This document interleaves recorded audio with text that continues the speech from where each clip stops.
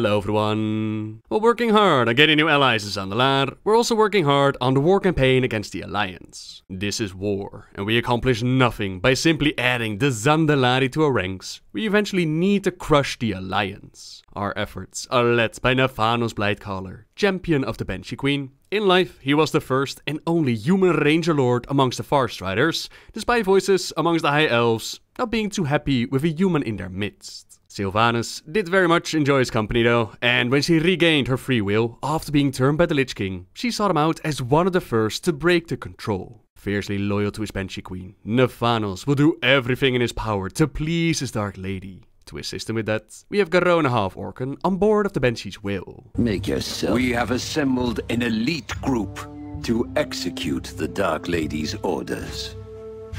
Overseeing this group is Garona Half-Orcan. She will orchestrate these missions with your help.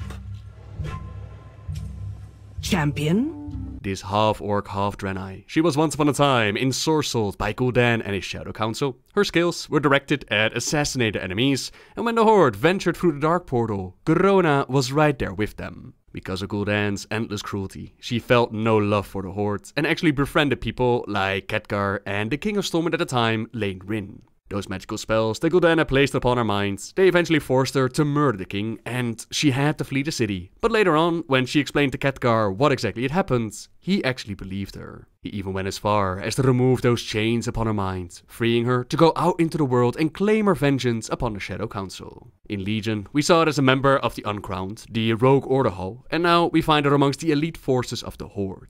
It seems like she's been conscripted into service once again, to carry out yet another master's schemes. She will do what she must, say what she must, to live another day. But sooner or later, this war is going to end, and we must be ready for what follows. Garona escorts us to our very first follower, to be sent out on a mission of vital importance. This follower is Arcanist Valtrois, a quite recent addition to the ranks, as the Nightborn joined our horde as a new allied race. Her first mission, that is to take care of the SI-7 infiltrator and stop the Alliance from interrupting our communications with the homefront. This opens up the possibility to ask for reinforcements and recruit various horde forces from Garona to accompany our commanders on their missions. These missions, like on the Alliance side, they tell a story all on their own, with achievements attached to them. It's all fine and dandy to recruit new allies in a brand new zone, but we can't forget about the war front back home. After Lordaeron, that takes place in that area, Eastern Kingdoms, with some of the highlights involving paladins led by Relay the Devout, attempting to purify the ruins of Southshore. Darius Crowley marching a Gilnean army towards Hillspread, helping Horde refugees escape Tirisfal by creating distraction for the Bloodfang pack, and unleashing that newly developed bioweapon on the 7 Legion forces that are surrounding Shadowfang Keep.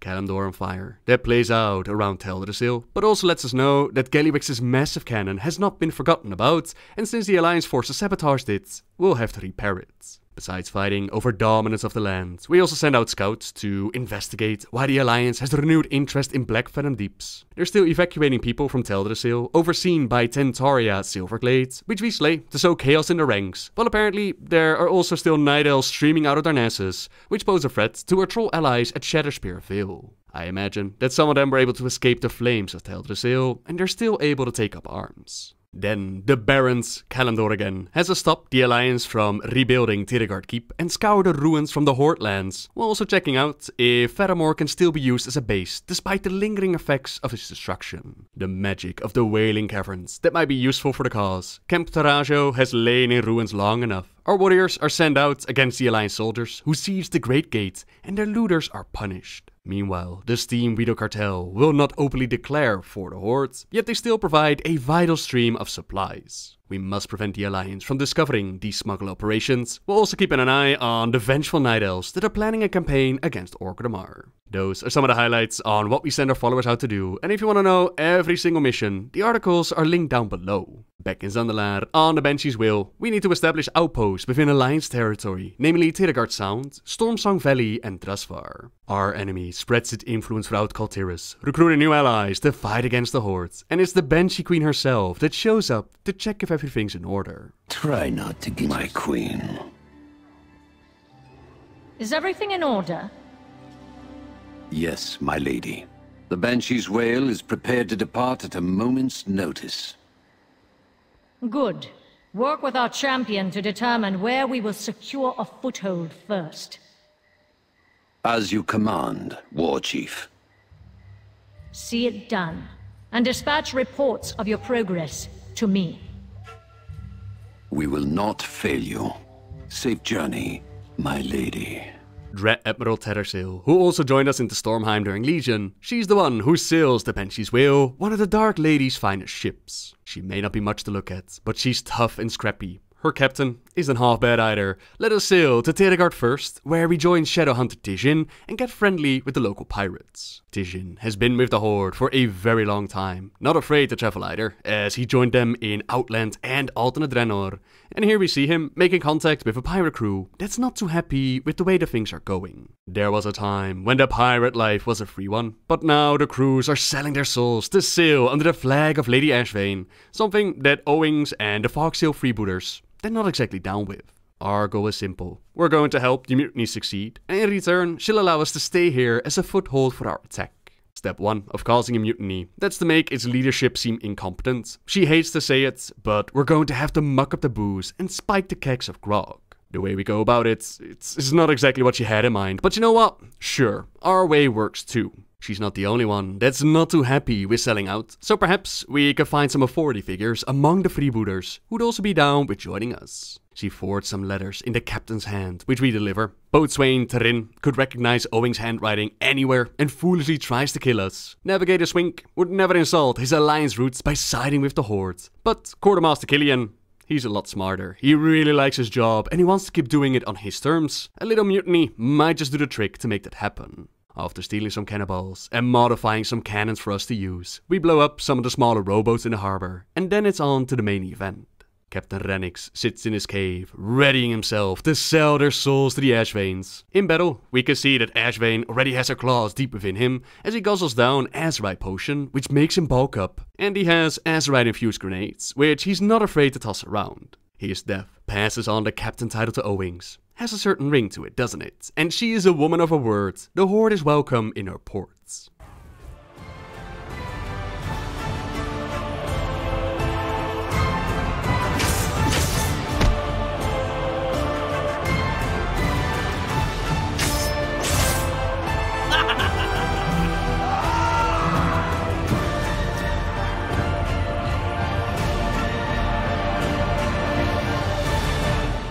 Look at this place. We got the pirates, a location close to the Kalterian capital. I think we should be pretty proud of this one, Tishin tells us, and he's so impressed with our skills in parlaying that he decides to become our next follower. Back on the ship, Navanos is quite happy with our new location, and the pirates are not a boon. If we ever need some bodies to fall on swords for us, they will definitely do.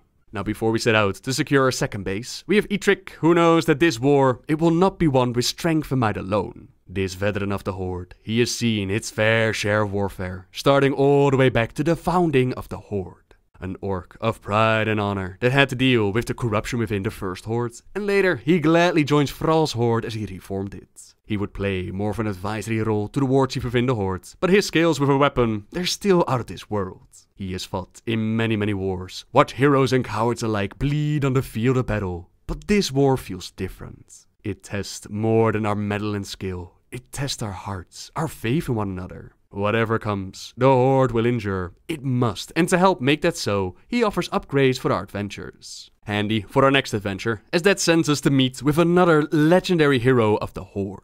We're sent to Stormsong Valley, where they've established and fortified an outpost called Warfanghold. Yet the Kalterian forces, they're not giving up their land so easily. They need reinforcements, and it's clear why the moment that we arrive. Mighty tentacles assault our ships, and the enemy, it has pushed their men into the shore. They're trapped between certain deaths on both sides. So High Warlord Kromush, an orc very loyal to Sylvanas, he has us jump into a cannon and start laying down some covering fire. With the beach cleared out, our forces should have a bit more breathing room, some time to heal the injured. Now while we move inland looking for Rexar, instead we find his companion Julio with a massive harpoon sticking out of its side. It's a trap, and a foolish one at that. Because there's one thing that you don't do when it comes to Rexxar, and that is messing about with his companions. Our champion jumps down and saves our hides. This Magnafal, half orc, half ogre. He also joined the Horde from Draenor into Azeroth, but he got quickly sick of the corruption and betrayals that plagued the Horde from within, and he decided to live out his days in the wilds with the animals that he could trust. Fate seemed to have different plans for him in mind though, as a chance encounter led him to the new war chief Thrall. He would help the son of Durotan with the founding of Durotar, eventually going as far as leading the Horde force into Faramore and taking care of Jaina's father, Admiral Dalen Proudmoore. He, despite his daughter's words, could not see that this Horde was a different one.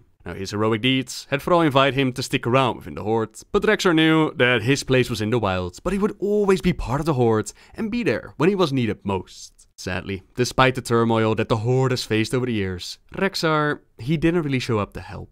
Instead, we had him join the Unseen Path, which is the Hunter Order Hall in Legion, and now, under War Chief Sylvanas Windrunner, he is shown to make good on his promise. We can actually ask him, Rexxar, what brings you to this conflict? I had found kinship with other hunters in the Unseen Path. We fought to defend a broken land, but now the horn of war is sounded once again. When I heard she had returned, I had to answer the call. She?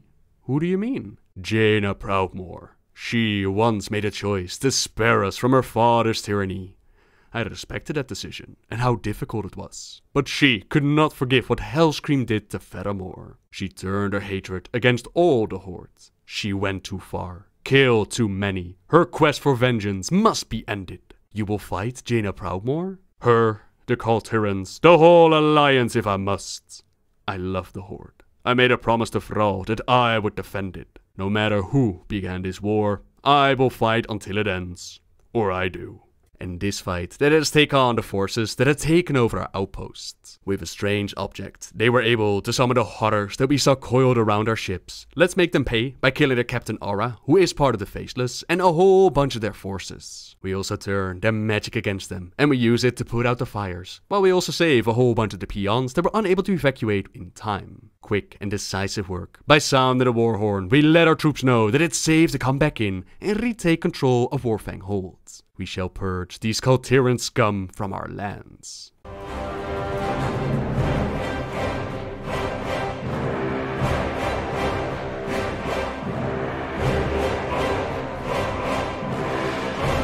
Through countless wars, Rexxar has learned that those who stand alone will fall. Let us stand as one. Together, we will face anything that our foes send our way as Rexxar becomes our champion. 2 critical footholds established, only 1 more to go. It's time to venture into Drustvar together with Eitrigg and Trade Prince Gallywix. Eitrigg wants us to focus on gathering intel on the Alliance, but Gallywix, he can just smell the profits. It's all about the moolah for this goblin, the one who discovered Azerite first, and he now has information on a massive seam of Azerite that's beneath the land of Drustvar. Azerite means profit, and profit means winning this war against the Alliance, which means even more profits. On the glorious, extremely loud and conspicuous strike, we cruise around the lands of Drustvar, a land in which you really want to keep your head down. Curses, sacrifices, and witches aplenty. Apparently, that is Eitrigg's weakness, as he quickly turns into a Scooby-Doo figure at the mere mention of witches. Perhaps that's not so foolish after all, as the deeper we go inland, the more gruesome things happen to Gallywix's crew.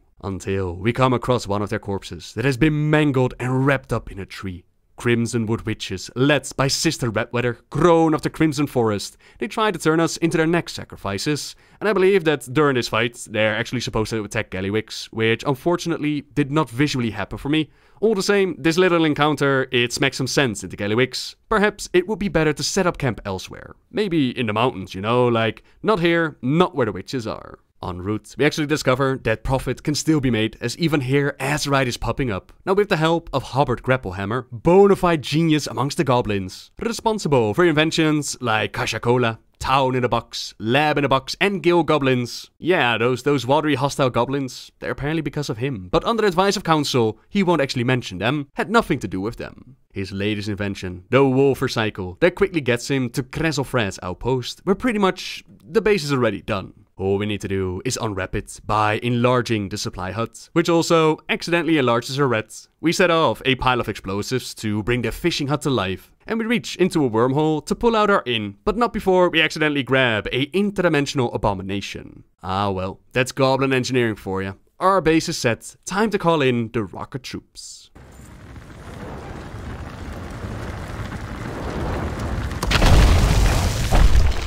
Now that everything's all set up around here, Grapplehammer, he could do with a new job, so he decides to become our follower. And with that, we've secured our 3 bases in enemy territory. But our war campaign is far from over. We must gain knowledge, power and experience until we can tackle the next part. So let's continue the story tomorrow. For now, thank you very much for watching, everyone. Subscribe if you like my videos, leave a like if you enjoyed this one, and until next time, guys.